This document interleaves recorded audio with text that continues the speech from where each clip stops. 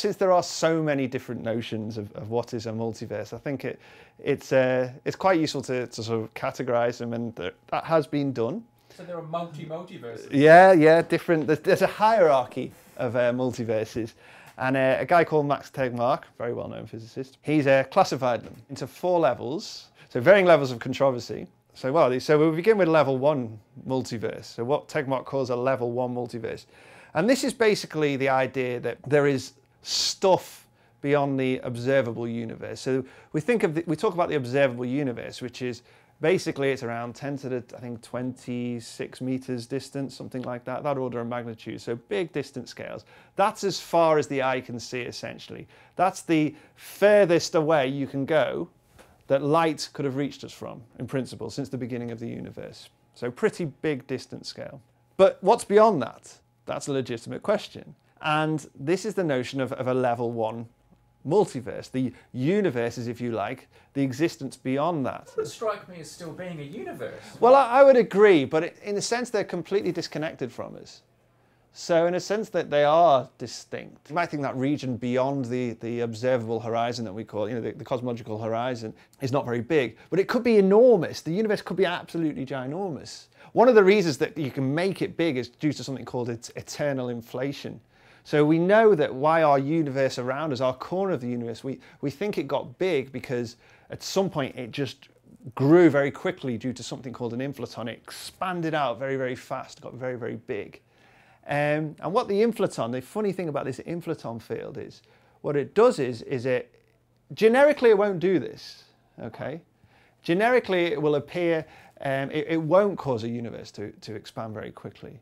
It won't have the right kind of conditions for that to happen, but every so often it will. Okay, so what this inflaton field does, it takes a little random walk in the beginning of the universe, and eventually it finds itself in just the right conditions to suddenly make that little pocket of the universe expand very quickly. Okay, so if you like, I like to think about this as our friend Ed Copeland. He's a pretty chilled out guy, right? I mean, you would agree with that, very chilled out. But the thing about Ed is every so often, I've known him for quite a few years now, and every so often something will rile him. Doesn't happen very often, but it can happen. And then he'll explode, and he'll explode the universe around him, right? So it doesn't happen very often, but it can happen. So you can imagine Ed going on a little random walk through town. Okay, most things keep him nice and serene, but every so often something riles him and it blows up. Oh, okay, and that's like the inflaton field. So that's kind of how you explain how these quite unlikely scenarios suddenly made our pocket of the universe big. But the thing is, the inflaton, or Ed, doesn't stop doing its little random walks. Okay? In different regions of space, it can do its little random walks here and there. And eventually, sometimes it can jump up back into the right region where it's going to cause this explosion again. Or maybe it never stopped exploding. Okay, so Ed, for example, might calm down, but in some regions of space, he's being maintained annoyed because of these quantum fluctuations that are keeping him annoyed. Okay, or like the inflaton, it's being kept to maintaining this expansion of space. So you have this eternal process where regions of space are just continue to expand. Our region has stopped expanding at such a huge rate. Okay, the expansion has slowed down somewhat. But other regions it doesn't. It just keeps accelerated expansion, blowing up at a crazy rate. And so this is making those regions of space enormous. And generally you expect that some regions of space will be behaving like this and are eternally inflating. This is why we call it eternal inflation. And so whilst our region of space might have slowed down, that's not true generically. Now, of course, we now know that our region of space is starting to speed up again, but that's another story. But what this means is that those regions of space outside of our observable universe could be truly gargantuan. And this is where you get all the sort of crazy sort of notions that we talked about in the Googleplex video arising. There's also the idea of Boltzmann brains as well that can arise from this, but that's probably another video. So one of the important things to realize about level 1 universe is that the laws of physics, the values of the fundamental constants, they're the same here in our corner as they are in those far reaches. Level 2 is subtly different to that. A level 2 universe, what you've got to imagine now is that there are bubbles. The universe is made up of bubbles. Our corner is living inside of one bubble, where the physical constants are what they are, and so on and so forth. There are other bubbles where the physical constants might be different, where the laws of physics look different. What constants are we talking about? Well, Planck's constant, Newton's constant, fine structure constant, all these constants that underline, physics. Okay, these can change from bubble to bubble. Now, why might this happen? Well, we believe this could happen because of string theory. String theory tells us that there aren't just one possible universe, one possible vacuum for the universe that you can have. There's an entire plethora of them, 10 to the 500 of them, a huge number. Okay, this is string theory. When it was first introduced, it was hoped that it would come up with some sort of unique vacuum solution, unique sort of set of circumstances which coincided with the universe we see. And that's not what happened. It was the exact opposite. It came up with a huge number of possibilities. Now, of course, our corner of the universe is just one of those, but generically there's many more. And what will happen is you'll find these bubbles forming. So within one bubble, you can have, through quantum tunneling, you can have a bubble of another type of universe form with different physical constants and different. Within the bubble, or? Yeah, this can happen within the bubble through quantum fluctuations. And so, but then that expansion will occur inside that bubble, and the bubble outside it can expand, and the whole thing sort of, proliferates. You get percolation effects.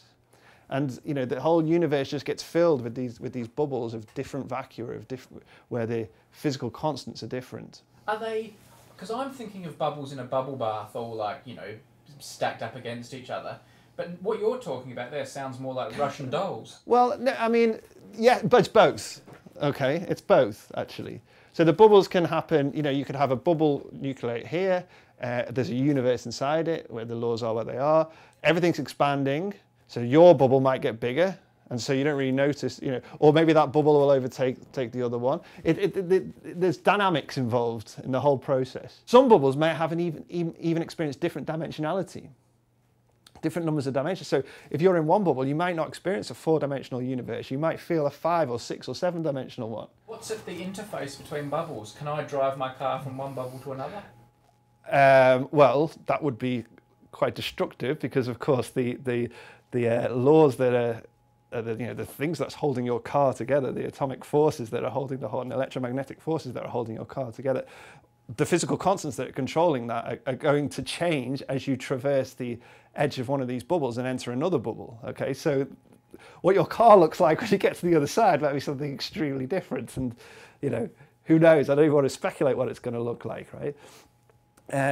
So, I mean, the edges of these bubble walls are going to be sort of highly energetic regions, where basically you're going to get sharp gradients in how things are changing, because Planck's constant is going to perhaps change as you cross one of these walls, and that's going to create a strong gravitational effect in principle.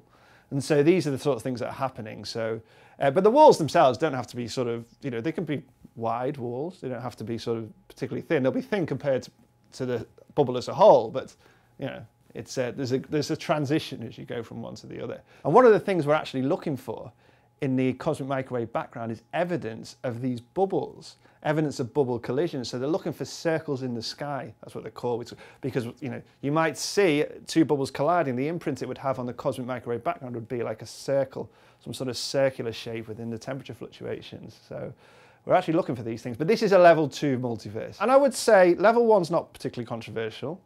Level 2, a little more controversial, but still, I mean, if you believe in string theory, you'd probably buy that. Level 3, on the other hand, is, I would say, controversial. And this is the idea that you've already done a video about this, is the idea that, in quantum mechanics, you have this sort of idea of probabilities. So, and whenever there's a chance, if there's any probability, whenever there's any uncertainty, for example, in a coin toss, if we're going to sort of try to picture it classically, picture it sort of macroscopically, it doesn't really make sense to do that. But if you were to try to do that, you might think that whenever you toss a coin, that the universe splits in two, and in one way, the coin came up heads, and on the other way, the coin came up tails, and that both happen.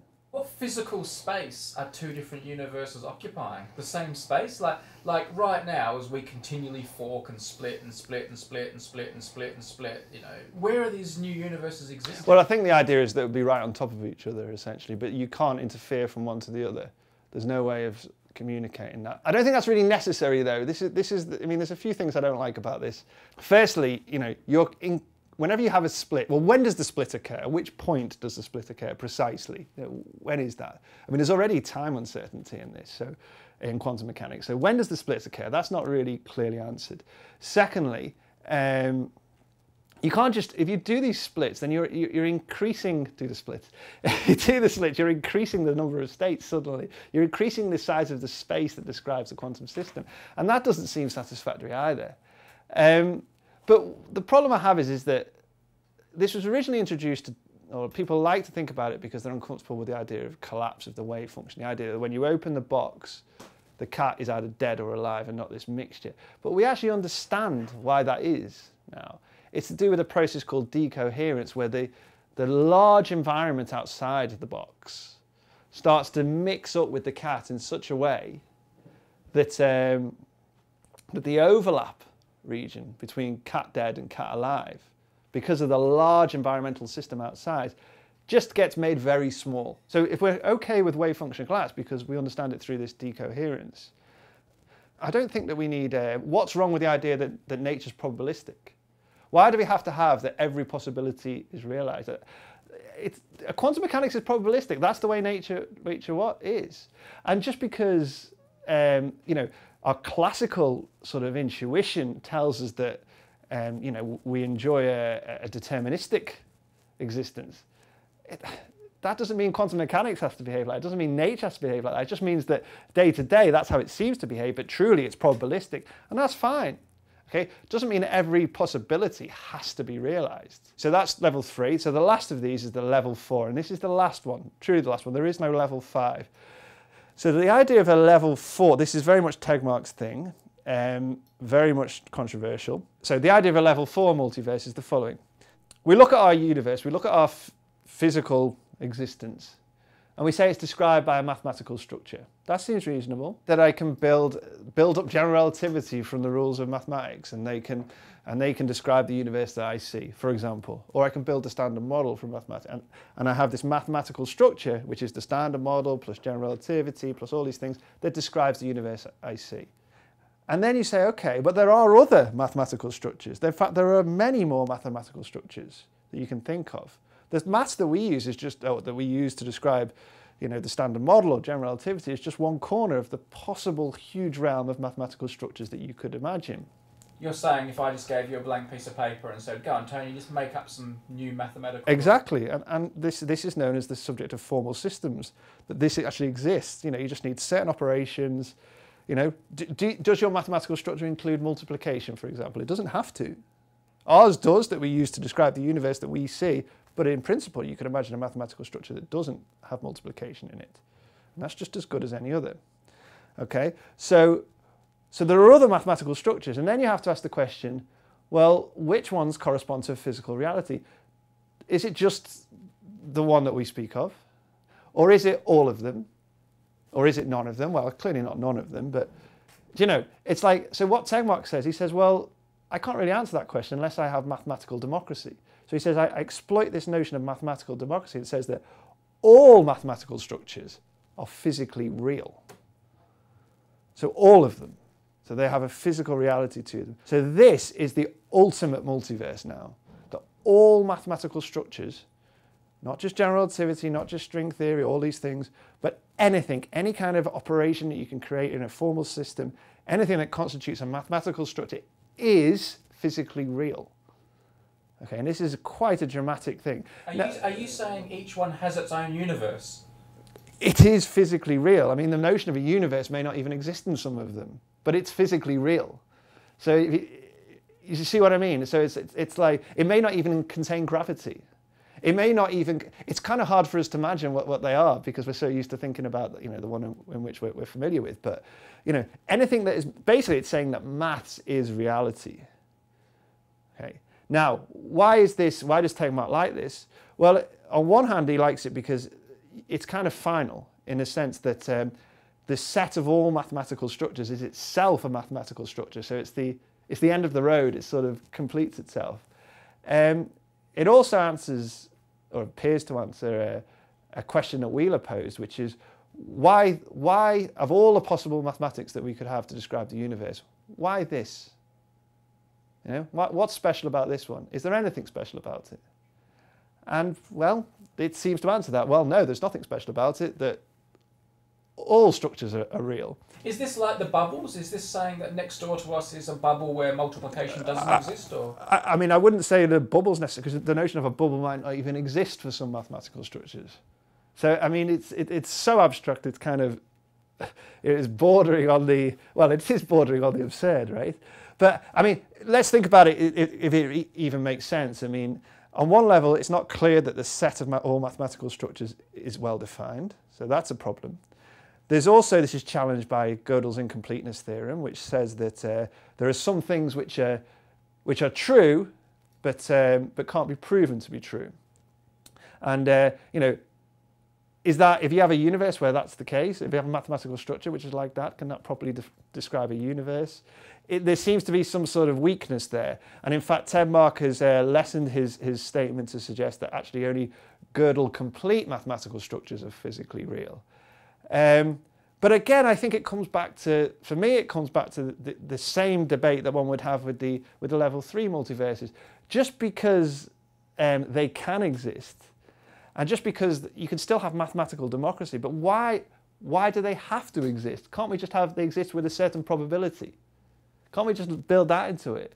Why is it, and maybe we could have some sort of measure amongst the multiverse of possible mathematical structures, and just say, and ours happens to be the one that was picked out with a certain probability. That's fine. It doesn't mean all the others have to actually physically exist. So that's level 4. So as I said, I think level 1, pretty uncontroversial. Level 2, not too controversial. And level 3 and 4, well, make of them what you will. But, you know, it's sometimes just fun thinking about these things. It's just a nice idea. It's almost like it's science fiction, but serious science fiction. Because again, reality to me at least means that it has some testable consequences. You know, for something to be real, you have to be able to interact with it in some way.